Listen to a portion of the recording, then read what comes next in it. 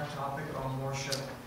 I started with something and just, I don't know, sometimes you just don't feel it.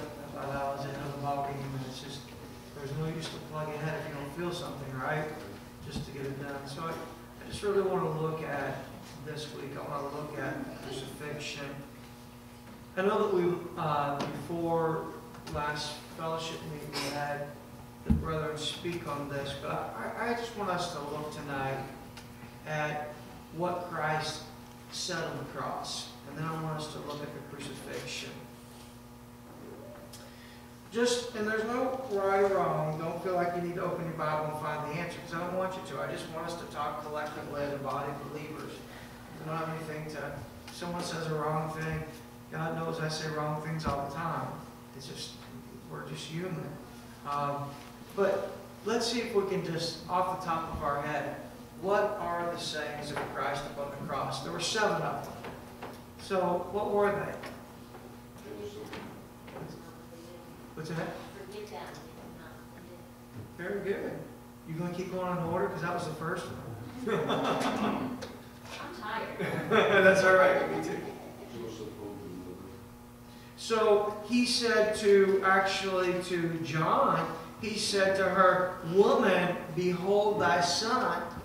And he said to her, "And behold thy mother." So that's correct. What else did he say on the cross? I thirst.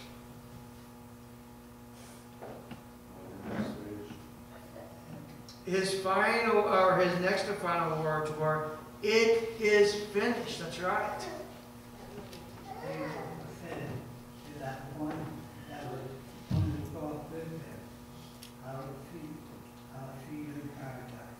That's right, Brother Eli. Verily, verily, I say unto you, this day I shall be with thee in paradise.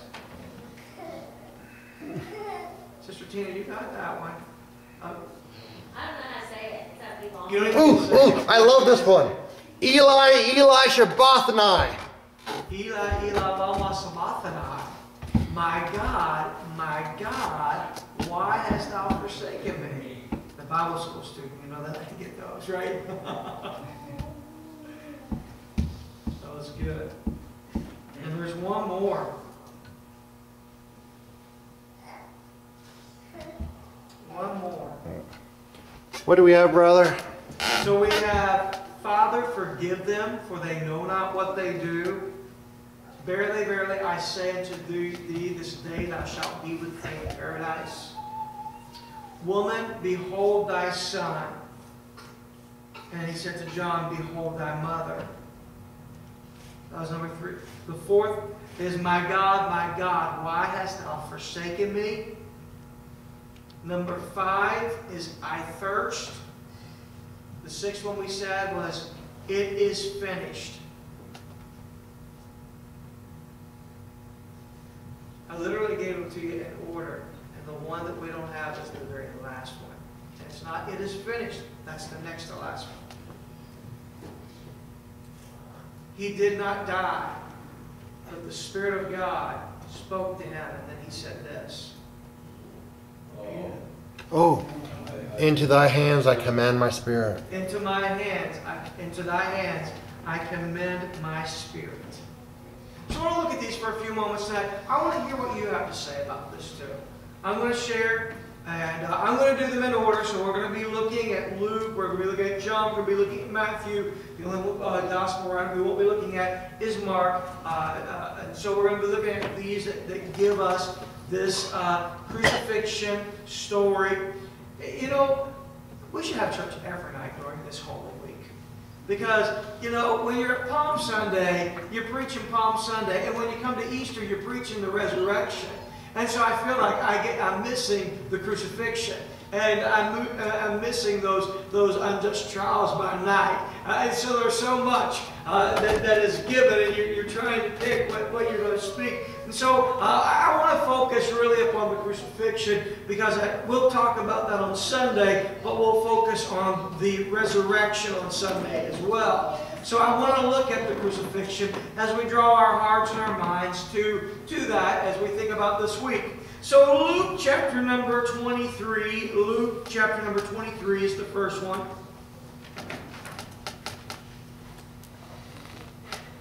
And verse number 34. Now I'm going to let someone read that. Jesus said, Father, forgive them, for they know not what they do. They parted their friend and cast along. All right, so I'm hopefully, Brother Ron, going to answer some questions for you. You talked about if God was a forgiving God, why didn't He forgive Adam and Eve in the garden? Well, it isn't that simple, because God's requirement was great. It was they sinned. It wasn't that they disobeyed God in general, but you got to understand, the world did not know sin. It changed the very course of the world. Now, because of sin, there's a curse. Never before were there thorns on plants. Never before did man work by the sweat of his brow. Never before did a woman have a pain with childbirth, the labor that she has. Never before was there feelings of jealousy and anger and resentment. And never before was there rebellion. But we would be born into the sin nature because Adam and Eve fell into sin. So it's not just a simple God forgives them, because God did forgive them, and they were forgiven by this. Before Jesus Christ came as the Son of God, they went and they hid themselves. And what did they cover themselves with? Fig leaves. So they knew that they were naked, and they knew that they needed a covering because they realized their nakedness. The book of Psalms tells us that up to that point they were covered with the Shekinah glory of God. They were not robed in clothing, but they weren't ashamed because they had the Spirit of God rubbed them, Brother Eli. There was nothing to be ashamed of. There was no sin. And so they knew they needed to be covered. And God, He said, Adam, where art thou? He knew where he was all along. But He wanted Adam to respond. And so Adam responds. And they're no longer covered with fig leaves, but now they're covered with the skins of animals, because blood had to be shed. God's justice could only be satisfied through the shedding of blood. Throughout the Old Testament, there's always shedding of blood for remission of sins. But it was not a spotless and a perfect sacrifice. The only perfect sacrifice would be the Lamb of God, God sending His own Son. And He sent His own Son, Jesus Christ, to be the propitiation for our sins. Does that help answer some questions? It's all right. Sometimes we have to get it all stacked in order in our mind. So in other words, He punished them and then they were forgiven. Are you saying it like, if you do a crime here and you go to jail and you serve your time, then you're punished and you're forgiven? Well, God's law Is that something like that? Or? God's law was set up as justice. But the only thing that can satisfy the justice of God is not a jail cell. It's not a punishment from the law. The only thing that can satisfy it is the blood of Jesus Christ. Even for those in the Old Testament, and I don't want to get ahead of myself, they went to paradise, they didn't go to heaven because they didn't have the blood of Jesus Christ. Jesus Christ did the work on the cross that changed all things for all eternity. And so, I'll get there in a moment. But speaking of forgiveness, here's Jesus, and He cries to His Father. He says, Father, forgive them, for they know not what they do.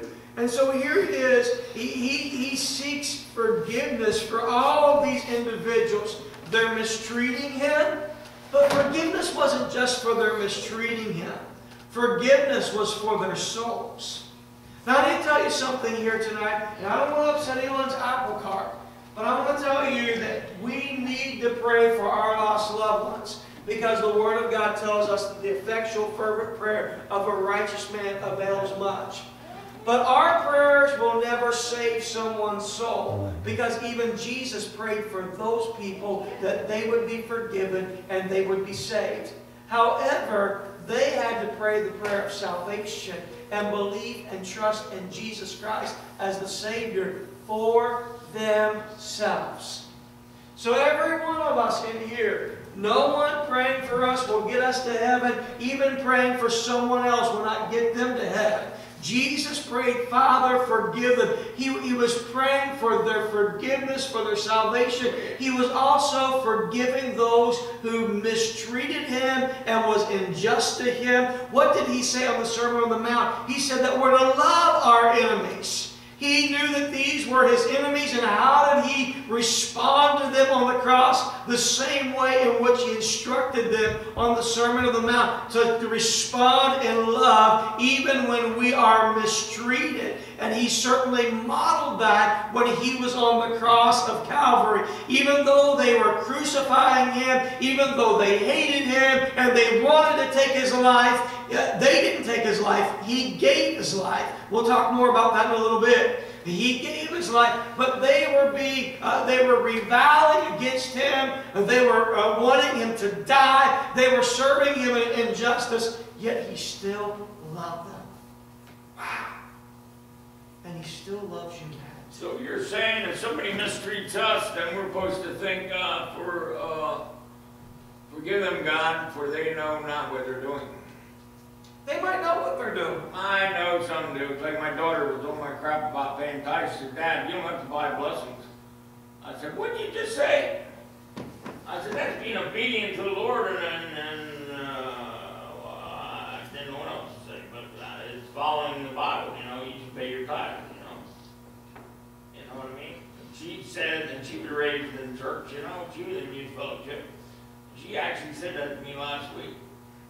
Because I was on her about her husband should pay tithe, you know, and she commented back to me and said, Dad, you don't have to buy your blessing from God. What do you say to something like that?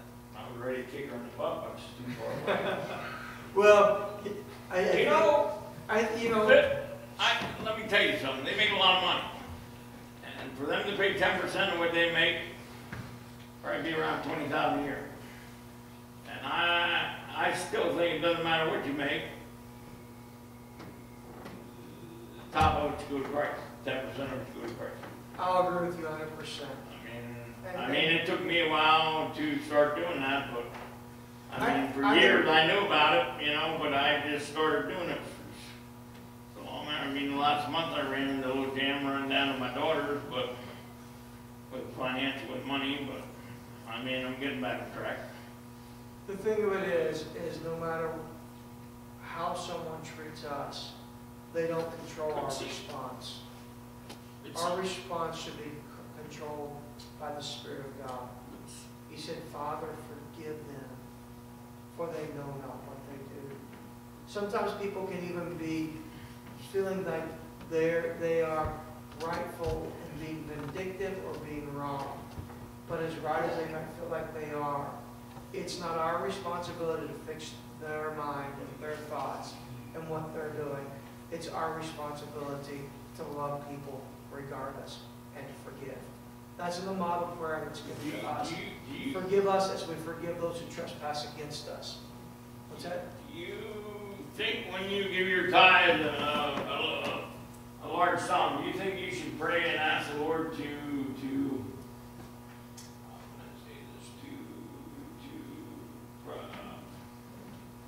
bless that in 100-fold and 20-fold and 1,000-fold, or do you believe that's asking God for money, right? And people do that.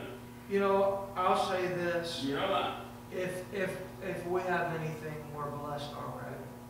What do you mean? What are you saying?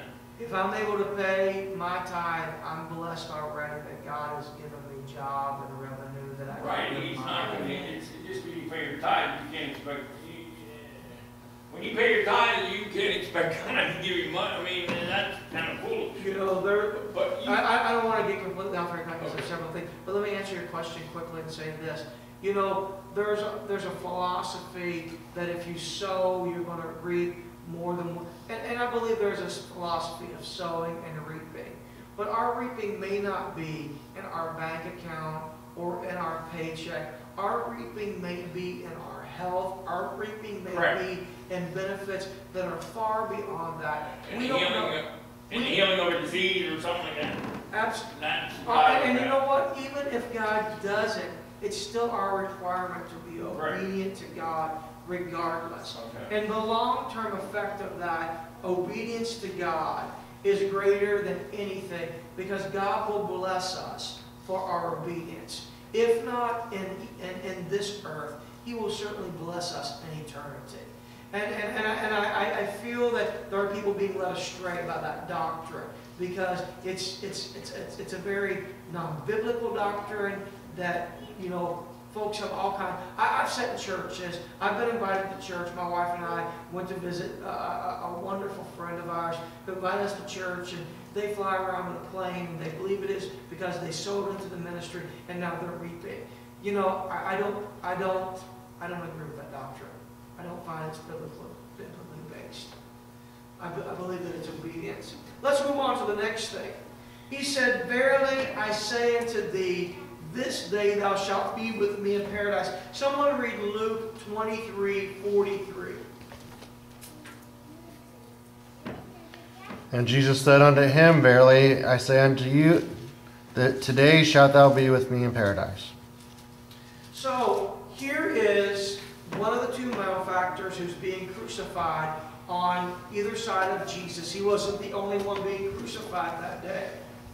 But there was one that looked out to him in faith and trust. And we find that as he,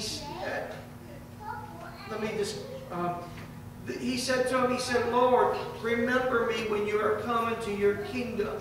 He's shown that he is putting faith in Jesus Christ and who He is. And because of that, Jesus answers and says, "This day you're going to be with me in paradise." Now let me ask you this question before we go any further. How long was that man in paradise?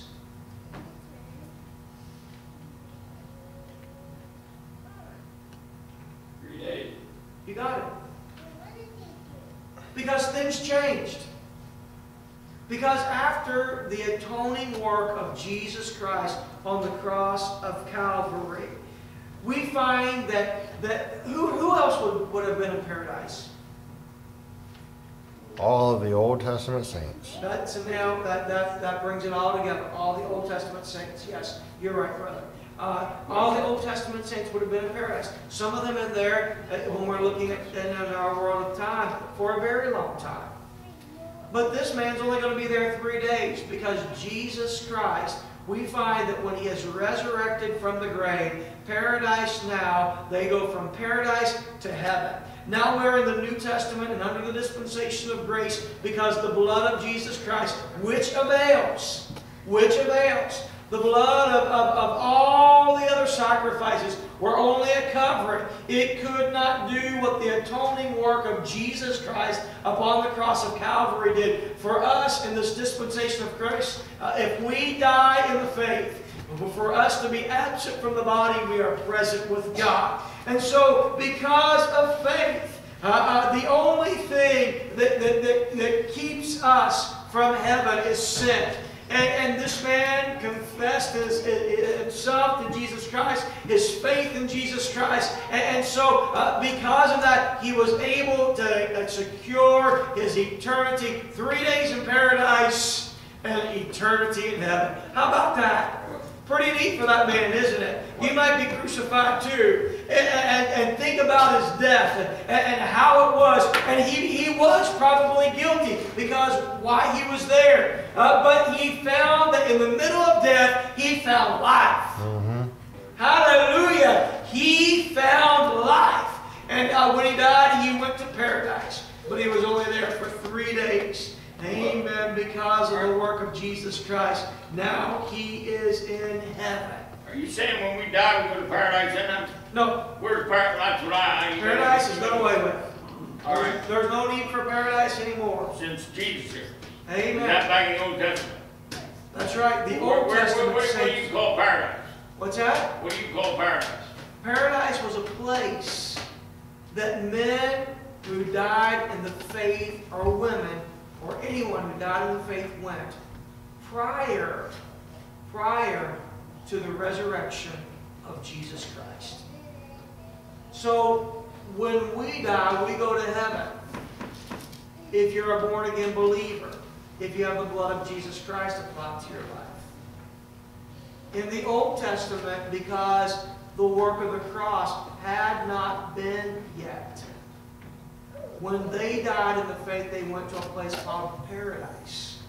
Talking about a holding cell. You know, I think we could term it that. Yeah. A good holding cell. The very best of holding cells. Well, I'm trying to relate to what you're saying, because I never heard of paradise, and when you brought it up, I got to look in the Old Testament. That's exactly right. And you said it exactly right. That's where Abraham was when he saw with, The rich man, yeah. that's exactly right. Where Muslim, how can I say it? So, that's right. He was in Abraham's bosom. Yeah. So we see the rich man and Lazarus. Lazarus. My mind just went blank. Terrible thing getting old. Who was poor. He was carried away to Abraham's bosom, or paradise. In hell, the rich man lifted up his eyes, and he saw that poor beggar in paradise. He realized the ills of his ways. He said, could I go back and tell my brothers? The whole scenario there. No, they have the prophets. That is all paradise. We can talk more about it later. I'm going to continue to move. I don't want to not answer your question. Does that give you some answers? I'll study it. I'll check it out. All right, you check it out. You got me. Now, I'm telling you the truth, brother. I'm telling you the Got truth. me thinking in the right direction. All right, good. That's good. So, this day thou shalt be with me in paradise. Next is John chapter number 19, verse 26 and 27. John 19, 26 and 27.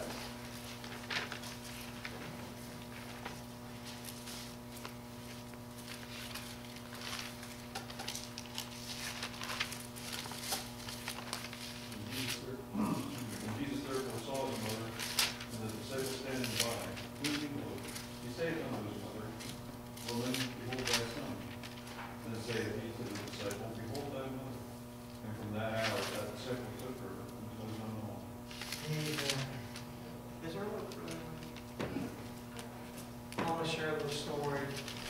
This is humorous. I'm just sharing it because it blessed me.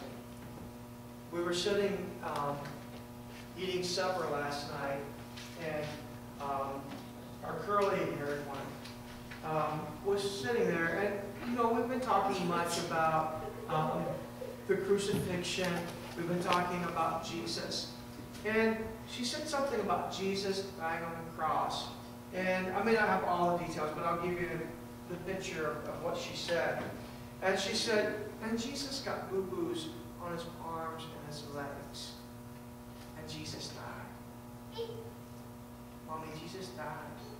And so my wife said, so how do I explain this to her at a 3-year-old level?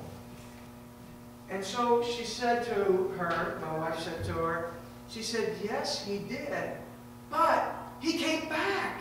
And that's why we celebrate Easter, because Jesus came back. And all of a sudden, this little girl's eyes got big, and she looked, and she said, he came back because he missed his mommy. Well, when I thought about this, he did love his mother, didn't he? And he came back for his mother. I'm sure that, there was a certain type of endearment for her. Why wouldn't there be? But we find that Jesus, when he was on the cross, and those 5 individuals that were around about the cross, he focuses on 2 of them. And he looks at his mother, and he says to her, woman. Now, he was not using a disrespectful title. This was not disrespectful in their culture and how they referred, but it was very much a term of endearment. It was a term of respect. He said, woman, behold your son. You see, because Mary understood it, she knew something that no one else did. Joseph probably at this point was deceased, wasn't on the picture. And so Jesus did have half-brothers and sisters, reminding us that his father was God the Father, and he was conceived of the Holy Ghost in his earthly mother, Mary. And so he had half-siblings, and he had half-brothers, but understand, they did not have the same experience Mary had by the angel speaking to her. They did not understand all the things that Mary experienced, and she pondered them, and she kept them very dear and sacred in her heart. They didn't understand. But John understood a spiritual truth that his brother did not understand. So he assigned John. He said, John, I want you to take care of my mom. John was so humble by this. He doesn't refer to himself by name in his gospel. He always refers to him as the other disciple, or the disciple whom Jesus loved. And so he takes that and he brings this connection. He loved his mother and he was concerned for her. He knew that he would be back in 3 days, but she may not understand everything, and she's going to go through a grieving process. I talk to people over and over, and I talk to my own mom, and they'll tell me regularly, parents are not supposed to bury their children. Children are supposed to bury their parents. That's the way we think of it in our culture and in our mind and in the natural sense. And she's going to be grieving. She loved him. She knew who he was. She knew the greatness of him. She just saw him mistreated, and now he's dying an unjust death. But Jesus is concerned even about his mother. How amazing. God help us in our culture. He was concerned about the physical things of his mother. Her care, her well-being, her emotions as she goes through this difficult time.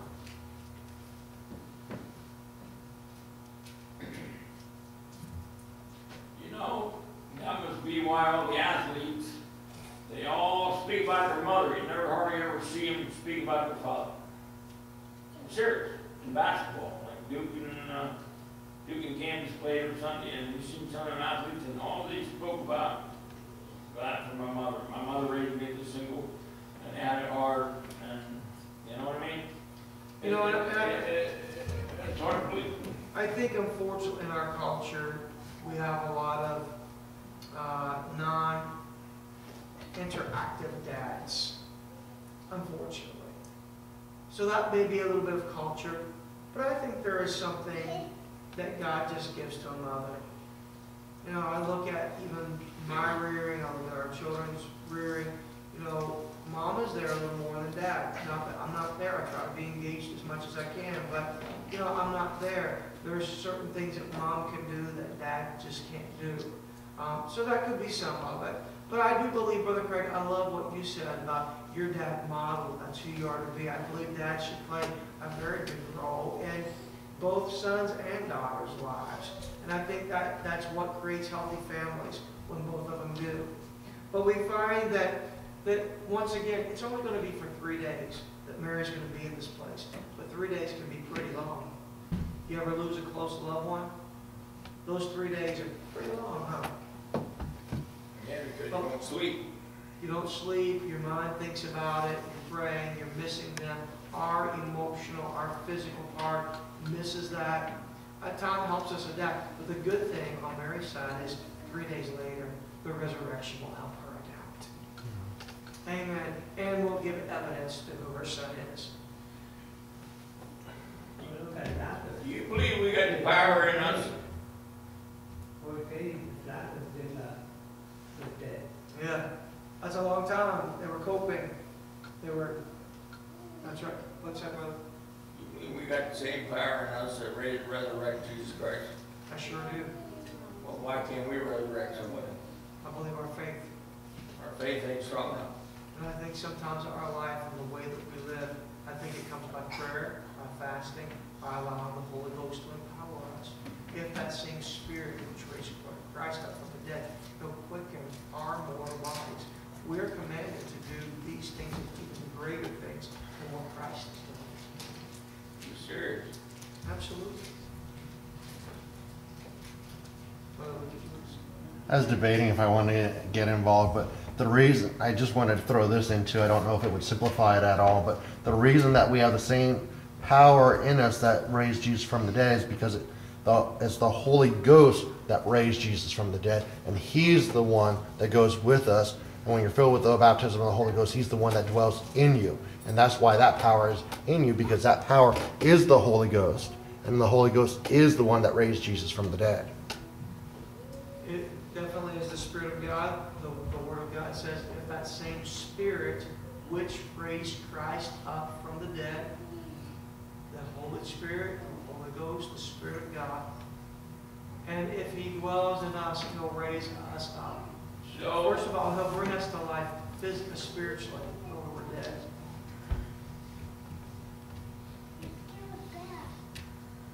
We'll talk more about it. Let's move on. Someone read Matthew 27, verse number 46. And about the 9th hour, Jesus cried with a loud voice, saying, Eli, Eli, lama sabachthani, that is to say, my God, why hast thou forsaken me?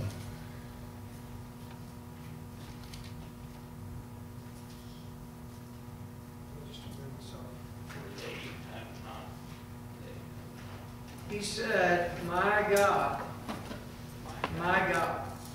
why hast thou forsaken me? A couple things. He said in a loud voice, he's not weak. He's not dying of weakness.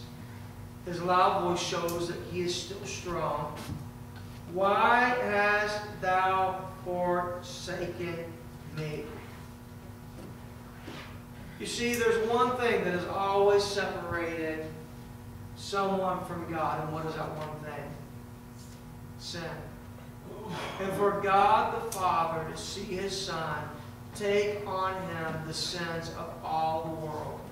That means every liar, every murderer, every molester, every conniving, just scoundrel you can think about. Every sin, some of them are so grotesque, we wouldn't even allow our minds to go there. But because of all those sins, Jesus Christ died.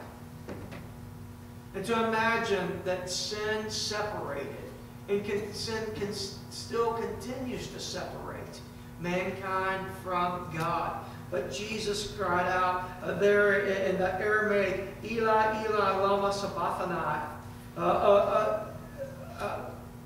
Why hast thou forsaken me?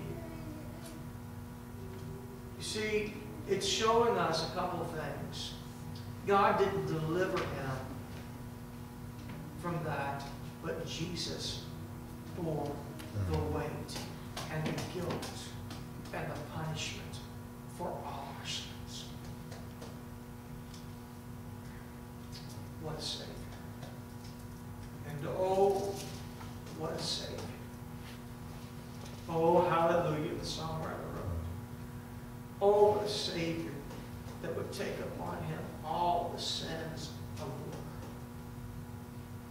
He bore them for you and for I.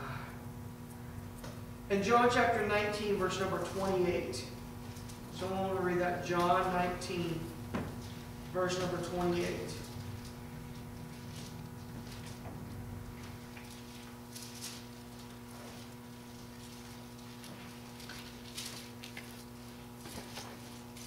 After this, Jesus knows that all things were now accomplished, that the scripture might be fulfilled, said, I thirst. I thirst.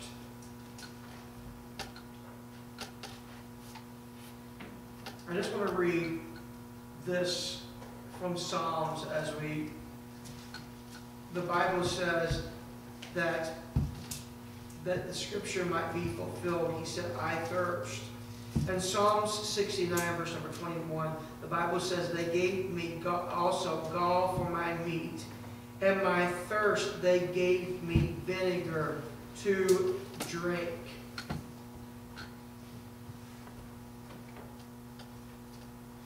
See, it wasn't only, it was a physical, it was a spiritual thirst, but it was also a fulfillment of Scripture.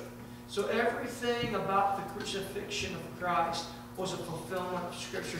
Everything about his life was a fulfillment. Someone read John 19, verse number 30. When Jesus therefore had received the vinegar, he said, "It is finished." And he bowed his head and gave up the ghost. Amen. Here is the greatest words at the greatest price that gave the greatest grace when he said, "It is finished." I know you've heard me say this before, but I want to remind you once again, he did not say, "I am finished." He was not finished. He didn't say, "I'm finished. The crucifixion on the cross has got to me. The thirst has got to me. Everything has got to me. I'm finished." He didn't say, "I'm finished." But he said this. And the Word of God, once again, as he cries out in that loud voice, "It is finished." He paid the greatest price for us, and he did what the Father commanded him to do. I think it's interesting. All our pictures filled out, Sister Dot, you made, except for that one over there in the Garden of Gethsemane. And so when I was in here this evening, I was thinking about that. God is speaking to us through that. I believe that those are the greatest moments. He had already, in that Garden of Gethsemane, wrestled in prayer, and there he sweat great drops of blood. The Bible says, as he said, "Not my will, but thine be done." I don't want to do this. I don't want to go to the cross. I don't want to drink this bitter cup, the cup of all sin and filth. I don't want to take that into me. He said, "But not my will, but yours be done." For God so loved the world that he gave his only begotten Son. Why did he give? Because he came with a mission in mind. We love the Christmas story. We love the nativity. We love the angels. We love the shepherds. We love everything about it. But what we often forget is that little baby came with a purpose in mind. He was born to die. Amen. Wow. We are born and we die, but he was born with a purpose to die. And he came to do the Father's will. What did he say even in the temple? "I'm about my Father's business." He was about doing the will of God all his life. And he finally, on the cross, 33 and a half years, Brother Craig, he said, "It's finished. God, it's finished. I've completed the task. I've struggled in my flesh as a man, yet I was without sin. The devil tempted me into the wilderness when I was fasting, and I overcame. I was faithful in everything you called me to do, and I've been faithful to the cross. It is finished. The work is done." He completed it. He didn't procrastinate. He didn't do it half-heartedly. He did it as unto the Father. It is finished. So Christ was tempted just like we are. Yet without sin, the Word of God says. Right. You're talking about everything that we're tempted with. You're talking about lust, all kinds of evil stuff, and all that you're saying. Absolutely. And he defeated it. Yet without sin. That's awesome. Because he was God. So a human being could never do that even if they wanted. We have the Spirit of God. We can do it. We can do it. We can do it. We can overcome. We can be victorious. We can live a sinless life. Is that what nuns try to be? Well, I don't know what they try to be, but you can't do it without the Spirit of God. Well, salvation, absolutely. Salvation, where the old man is eradicated and all things have become new. We're no longer walking in darkness, but we're walking in light. and how he fills with the Spirit. The Spirit. Amen. That's exactly right, brother. Let me finish up the last thing. My goal was to be done at 8:45. I'm behind. The last, Luke 23:46.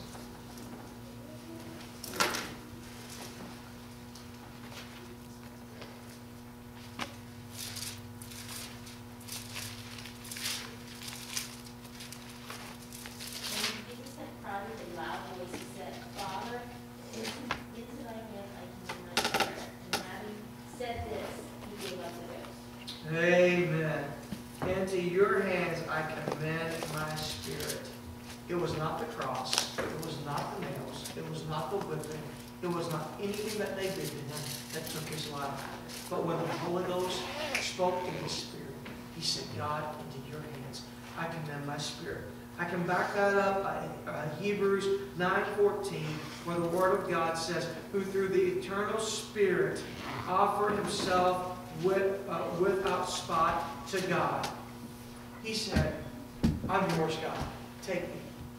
In your hands I commend my spirit. It wasn't the cross that killed him.